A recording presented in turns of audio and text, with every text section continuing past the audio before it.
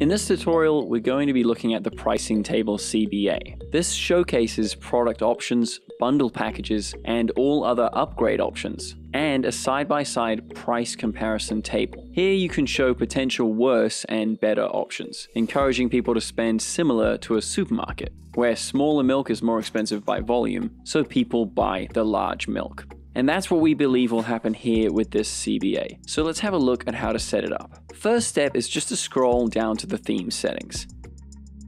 Then locate the Debutify add-ons. Scroll down until you find the pricing table. Make sure that it's checked on, and then come back all the way to the home page. Scroll up and locate the pricing table. Now, these plans under content reflect 1, 2, and 3. So if we go into the first one, we can enable that green background by checking this tick.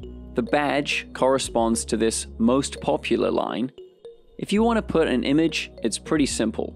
Portrait works best here. And then I've aligned these titles to reflect what's happening. So we can change the title and the description price, the price tags, the button label, and then just down here, separate your points by a comma to make sure that they align, and the detail icon check circle, which is the one I've got here. The button style here is default, this is full, and this is outline. Then with the pricing table menu, you can change the name.